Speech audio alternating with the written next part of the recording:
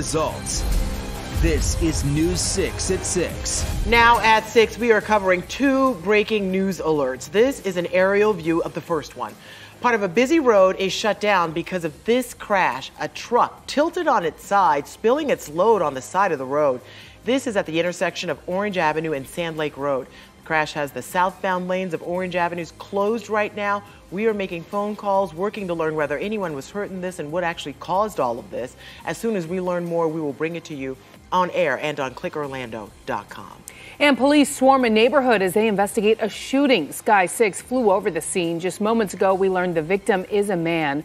Officers responded to the 7-Eleven near Lake Eola at Washington and Summerlin Avenue around 3:40 this afternoon. But they are not sure where the shooting happened. That man is expected to be okay. And tonight, deputies are urgently searching for a second man involved in a shooting that hurt a pregnant woman and killed the baby she was carrying. One man has already been arrested in the shooting. Thanks for joining us. I'm Ginger Gadsden, in for Matt tonight. And I'm Lisa Bell. It happened late Saturday night at the Los Robles Apartments in Pine Hills on Silver Star Road. Stephanie Reyes and Vince Deloney were shot. Reyes was 28 weeks pregnant and the unborn baby died as a result. News 6's Clay Lepard joins us now live outside that apartment complex. And Clay, what do we know about that man that deputies are still searching for right now? Lisa and Ginger, deputies aren't saying a whole lot about that man they're still searching for involved in the shooting that happened at this apartment complex on Saturday night, but an arrest warrant describes him as heavyset, between 5'5" and 5'8". Nearly a week after bullets were flying across this parking lot of the Los Robles apartment complex on Silver Star Road, deputies arrested this man. This is Hernecard Artelis. Artelis is charged with firing a rifle into this apartment, hitting a pregnant woman and killing her unborn child. Deputies say Artelis and this woman's boyfriend were fighting outside the apartment on Saturday night, along with another heavy-set man, when a fight started to escalate and shots were fired. Deputies say that boyfriend was shot in the leg and taken to the hospital, while his girlfriend, who was 7 months pregnant, was also taken to the hospital after getting shot. Both of them survived, but the unborn child did not. On Thursday, deputies were able to get a search warrant for Artelis' nearby apartment and arrested him. Deputies are still searching for that second heavy-set man. Today, a judge denied bond for Artelis after being charged with 1 count of attempted murder. Shortly after his first appearance, the Orange County Jail's website added more charges against Artelis, including 1 count of killing an unborn child. Is the charge of attempted first-degree murder with a firearm premeditated? Is that, in fact, a possible life felony? It is, Your Honor. That cousin who drove the boyfriend to the hospital told News 6 today that the boyfriend is doing okay, and they're all happy that an arrest has been made in the case. If you have any information about that other man deputies are still searching for involved in this shooting, you're asked to call the Orange County Sheriff's Office. Lisa? Clay Lepard reporting live for us. Thank you. Well, tonight we are looking ahead to the weekend. Aren't we always, though? Chief Meteorologist Tom Searles joins us now with the chances for rain. Tom. How many times have you heard me say I'm looking ahead at Monday, every Monday. From a Monday point of view, I'm looking at next weekend. Here's the satellite and radar together. You see the big monster storm building out here from Minneapolis to Chicago, all the way down to Denver. This is rolling this way into the Great Lakes and on over to New York eventually. Here at home, we'll get the bottom side of that for your weekend. Right now, we're doing great. Tonight's going to be pretty good. Tomorrow's going to be even better. But tomorrow night, the front arrives, and when it does, the bottom falls out. Right now, the living is easy. 60s and 70s all over. I mean, what a day this has been. Beachside Cocoa Beach at 65, 63 in New Smyrna. Across the interior, Orlando is at 70. Here are the lows tonight. These are all good. 50 up in Ocala is my cold spot. 54 in Sanford, 59 Cocoa Beach, 56 tonight in Melbourne, and 53 in Daytona. I'll be right back. I'll show you just how warm we're going to be tomorrow. Then we'll pinpoint the arrival time of that cold front. It's a game changer. It's going to bring rain and then the really, really big cool down.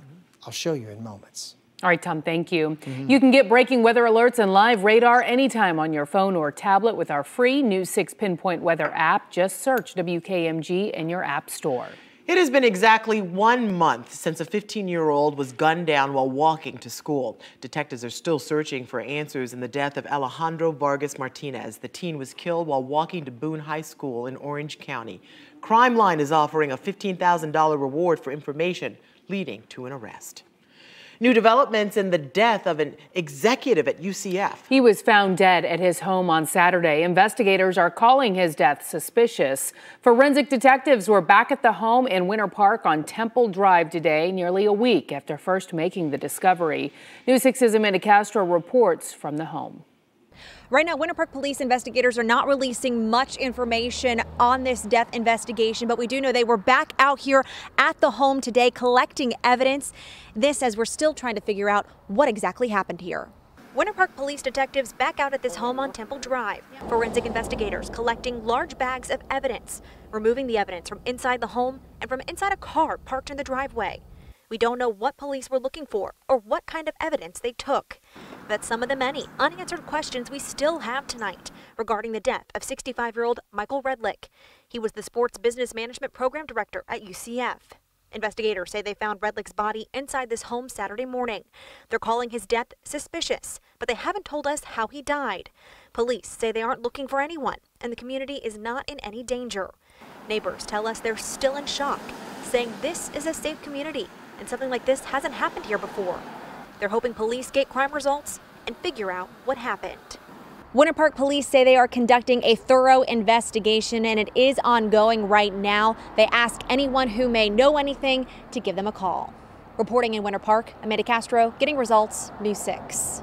A mystery in the water. Boaters find a body floating in the Indian River. Now investigators are trying to identify the person. The investigation is underway just south of the Max Brewer Bridge in Titusville.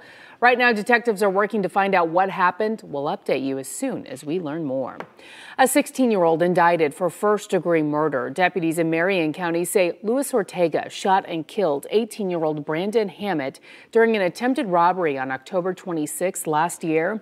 Investigators say the robbery was part of a scheme to get Hammett back. They say Ortega and 4 other men were seeking revenge after Hammett cut one of the men short during a marijuana deal.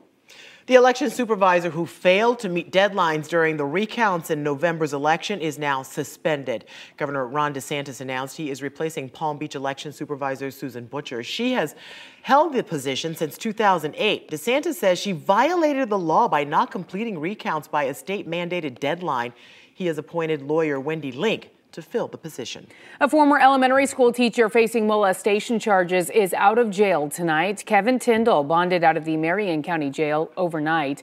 Tyndall used to teach music at Bellevue Elementary School. He is now under investigation for allegations that he inappropriately touched a student. The details of what exactly happened have not been released. We do know that Tyndall was under investigation for similar allegations back in 2008. The Marion County School District is asking parents at Bellevue Elementary to talk with their children and call police if they have any concerns. We are working to learn more about the man who was killed in a deadly crash along I-4 this morning. The wreck happened just before 7 this morning on I-4 East near DeBerry. Troopers say a GMC SUV left the road and hit a tree. The victim, who was a passenger in the SUV, was thrown from the vehicle and killed at the scene. His name has not been released. The driver has been identified and said to have suffered minor injuries. 3 other people were taken to the hospital with serious injuries. A 20-year-old killed in a home invasion will be laid to rest on Monday. Family members told us the funeral for Alex Correa will be held at Baldwin Fairchild Funeral Home on Weatherfield Avenue in Altamont Springs. It's from 11 to 2.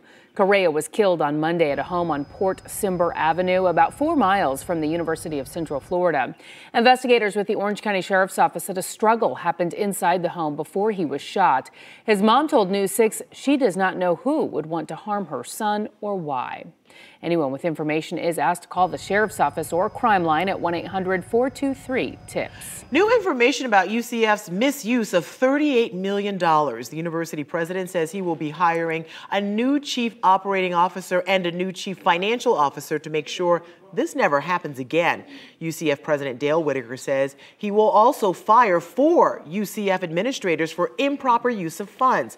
The school used operating funds to build Trevor Coburn Hall, which violates state university funding rules. An investigation was launched to look into the decision to use the funds. The report was released yesterday. Investigators did not find any evidence anyone personally profited. Well, you might need your jacket this weekend. And your scarf, and your hat, and your gloves. Tom Earmuffs. Searles, right, is pinpointing and tracking everything we can expect, Tom. I got to tell you, it's beyond might. Let's go into you're going to need some help this weekend. All the cold air right now is way up north. We're holding at 70 degrees in Orlando, but the big cold front is going to swing this way. And when it does, you're going to wish you bundled up. I'll be back to pinpoint the arrival of that front and what it means for your weekend. First, though, a local woman getting results after this, how she's working to make her neighborhood safe. You're watching News 6 at 6, getting results from Melbourne, Oviedo, and all of Central Florida. We will be right back. Live with Matt Austin, Lisa Bell, weather with Chief Meteorologist Tom Searles, and sports with Jamie Say. This is News 6 at 6, getting results. Video showing a school bus trying to get through a neighborhood prompted an East Orlando mom to push for change. And you can see why. Tonight, she is getting results. News 6's Vanessa Ariza is live in the Osprey Ridge neighborhood tonight. So, Vanessa, what sort of progress is being made? Well, let me show you guys. For some people, it's just a sign, but these signs right here is what that mother of three has been pushing for. This is one of 6 that were installed, but this is just the beginning. It's progress.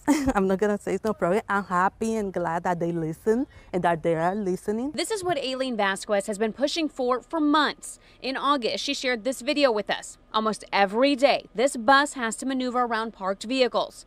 To get results, she contacted the county and started collecting signatures to get the signs installed. So I went at night with my kids in the car. And I parked the car with my kids and trying to get signature house by house. The county listened. It went before commissioners, and last month they passed to have these installed. 6 are now here, but more are on the way. We went ahead and addressed the curves first because that was a problem area. But we're now working on a plan to do the whole entire neighborhood with no parking on one side of the street. In the past 6 months, Frank Yokiel with Orange County Public Works says 13 neighborhoods within the county have requested these signs. Because of the demand, they have hired additional contractors to keep up. We have 8 sign installers in the county, and our sign installers also work weekends to catch up on the work. Vasquez knows it's a process, but is eager to see even more signs line her street. Were we able to help you get results? Yes, you did. Believe me, you were on top of that, sending me messages, and I appreciate everything, all the help. Believe me, because, you know, it's progress. It is progress, and I'm so glad and I'm so happy. And Yokiel tells me the county and developers are putting up signs like this one as the development is being built. Yokiel says by doing that and giving these signs to developers right off the bat, he says that county employees don't have to go and backtrack and put in and install these signs afterwards. But for live in Orange County tonight, Vanessa Ariza, getting results, News 6. Glad to see that, Yes, Vanessa. that is progress. I mean, all you needed to see was that video of that bus trying to squeeze through, and you realized something needed to be done out there. Or just run those cars over. No. That'll learn them. Go one of those big trucks from the monster. Oh my God, yeah, that's bang, another. bang, Yeah. bang. That's happening this weekend. It says weekend. no parking. I know. Yeah. That's what made it first in my brain. Are you going? No, stay on the truck pull or tractor pull or anything like that, eh? We'll talk later about why. Okay. It triggers me to my youth is what it does. Oh. This will trigger you too. We got a big lunar eclipse going on Saturday night into Sunday. Sunday night into Monday, I mean. So take a look. Here we go. You ready for it? It's going to be a big deal. Hopefully the clouds clear out of here. We've got the cold front coming Saturday night into Sunday. I'm prayerful that everything clears on out of here by late Sunday into Monday so you can see this big event.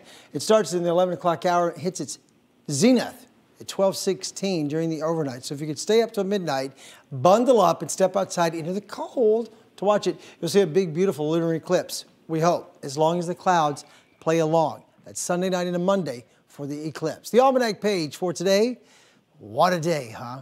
Overnight low this morning was 48. We told you yesterday it was going to be some kind of beautiful, and it has been. We hit a high in Orlando of 76 degrees. That's 5 degrees above normal. Nowhere near that record of 86, but still, what a day. Even at this late hour, it's 6:17 at night. The sun is down. We're holding at 70. Wind support from the southeast at 5. Look at Daytona Beach. Isn't that beautiful? That's nice. That Looks is great. nice. It really does. Beautiful sunset in Daytona Beach. 62 degrees right now at news time. Wind is calm. Other temperatures for you, well, Palm Coast, you are at 61. In Titusville, we have 71. Melbourne, we're holding in at 67 degrees at news time. Kissimmee, 68. Ocala, 69. Sanford has suddenly dropped to about 66 degrees.